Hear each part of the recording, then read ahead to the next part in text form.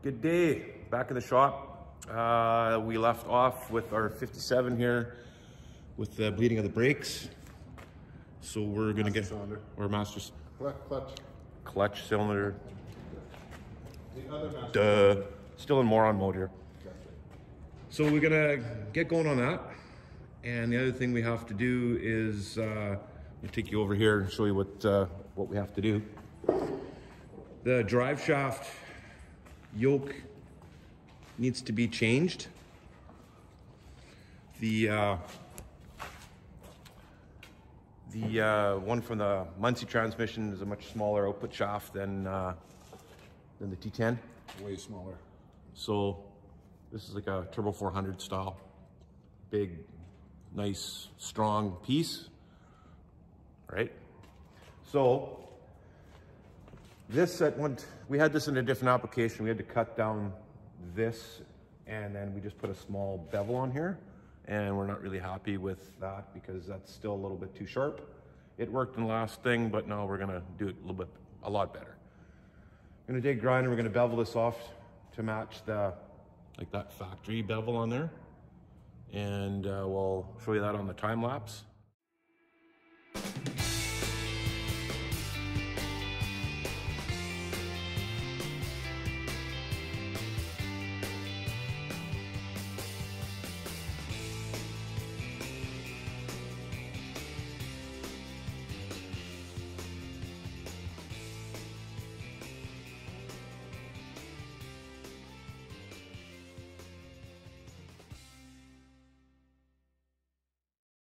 And Jeff has been doing some really cool stuff here with to make the 57 a lot more pretty on the inside.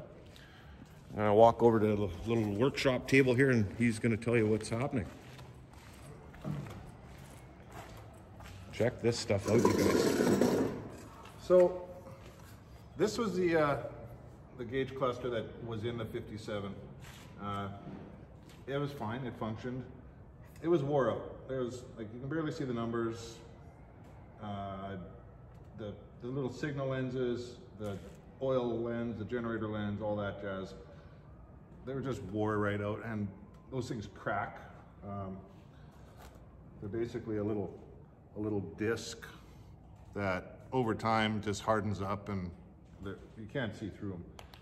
So what I did is well, first of all, I cleaned this. This is a spare one that we got with the car. Much nicer gauges.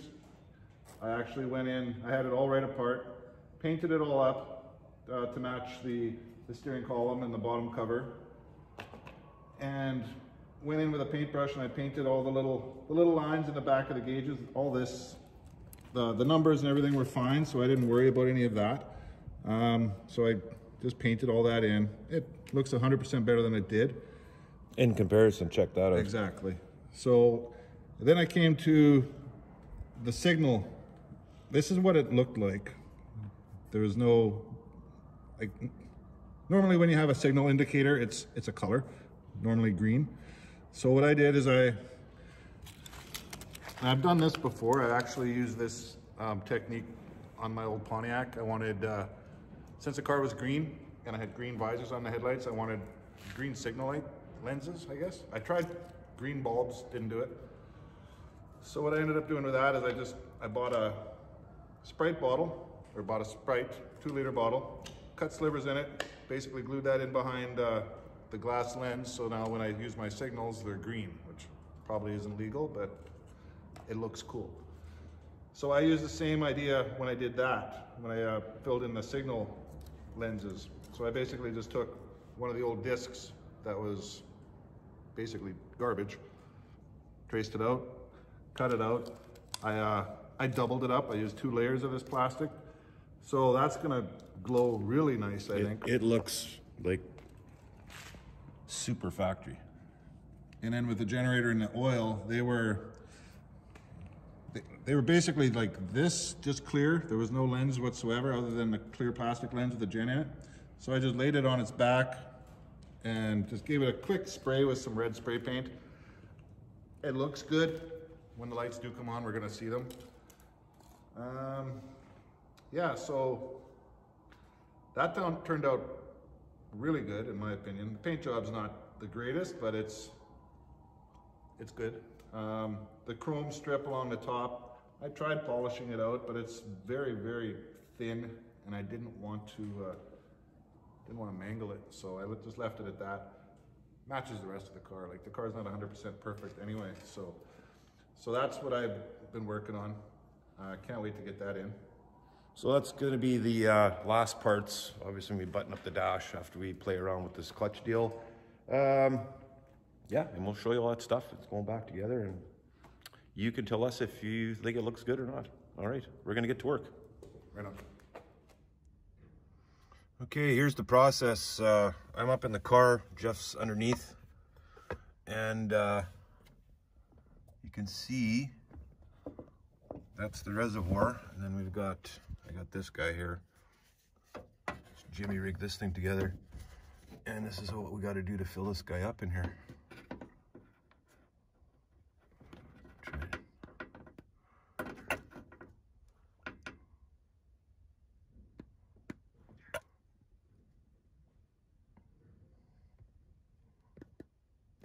So we fill it up,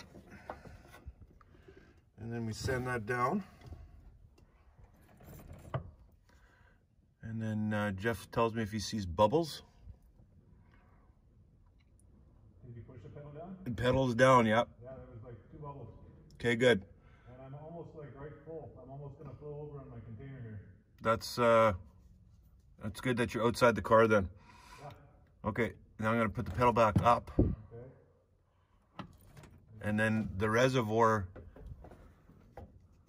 itself just dropped. You can just see that fluid is it's actually transferring from here into the container that Jeff's got, and we'll show you that. You've got another camera running here, so we'll fill this back up again. I'm gonna overflow here. Is it still coming out there? Well, it's like right full to the top, and there was a good 3/4 of an inch before. Of space, you mean? Yeah. Okay, then I'd say close her up. We'll try her out. All right, we'll update you guys in a bit. All right, guys, we're back in the shop here today. We finally got that slave cylinder bled, so that was a bit of a hassle. Wasn't a whole lot of fun anyway, but it could have been worse. Anyway, Dave's up in the car now. He's gonna depress the clutch pedal, and I'm gonna show you just how much travel this bearing, this throw-up bearing has. It's quite impressive. Okay, Dave, go ahead. So there's right to the floor, and I can easily move the clutch disc around. So it's definitely an improvement and an upgrade from when it first blew up, I guess, or previous to blowing up. But so what we're gonna do now is we gotta add some fluid to the transmission itself, the rear diff. Throw the drive shaft back in. We got the yoke changed.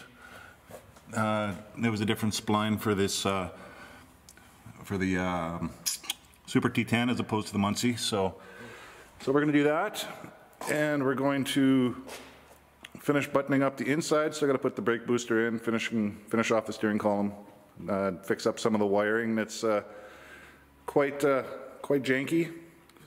Get that all buttoned up, and hopefully by the end of the day we'll have this thing rolling out of here. So we will keep you guys posted, and we'll see you guys in a bit. Let's get to work. Get to work. Let's go. Right on, Dave. You're just sitting there, so whatever. I have coffee. Okay, we found some stuff here which you've already seen. Just wanted to say what not to do. This is a fire hazard just waiting to happen with all the vibration and dry rot on the tape. We don't recommend wiring like this because that tape's going to fall off. You're going to put your dash lights on, and you're going to get some of that stuff going on somewhere. And then you'll be driving down the road and wondering why there's all kinds of extra lighting in behind your dash cluster. So what we're going to do is take that all apart and solder it properly. We're taking the household situation out of the build here. And just want to let you know that that's not good. So we'll fix her up and we'll give her another shot later. All right. Okay, new problem. So we're putting this all back together here, and did a couple applications on the brake. We had to reconnect the linkage and all that fun stuff. And then we wanted to push the car back to lift it up because we were ready to put the gear oil in the transmission. And the car doesn't move. So right away as I'm thinking, okay, I messed around, I moved the shifter around, and now I've locked up the transmission because we actually had the car running, and I wanted to just see if the clutch was gonna grab, roll the car a little bit. It did, but it seemed a little bit stiff. Then all of a sudden the brake pedal is so hard, like it's like the line lock was on. So we checked it out. So we open up the top of the master cylinder, and there's this, I don't know if you can see that, but it's all cloudy and like gray-like. It's not clear at all. and it looks like there's some kind of like gelatin in there. It can't be water. I mean, it doesn't make sense. It's very strange. It's just weird. So now we're, let's take you over here, have a look. So now we've changed that out a little bit. Oh, and hey, check this out, guys. Turkey baster to the rescue. Gotta love it. So we're, yeah, we just want to let you know that. So we're gonna get back on this, and we'll give you an update as we get everything else sorted out in a bit. Right on. Okay, we're playing around here with cleaning this brake fluid stuff up. Jeff is pumping the pedal, and I said, hit the line lock, back it off. So we line locked it, and then, you can tell between the front reservoir and the back. Let the line lock off, and that's the fluid that returned. Pedal was at rest, back brakes, and then when the line lock released, this is what flew back up into this reservoir. Never seen that before in my life. No idea. Plus the blue fluid that was also in the, we showed you there before. So what's happening here, it means that we got probably 20 miles of driving on this Brand new system. 4-wheel disc brakes, all new lines. Like we redid this thing from front to back.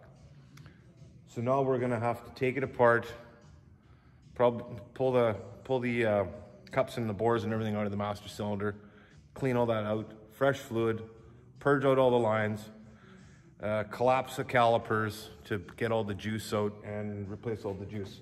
They just add that to the list of stuff that we've been going on here. Yeah. So whatever, I didn't break it, man.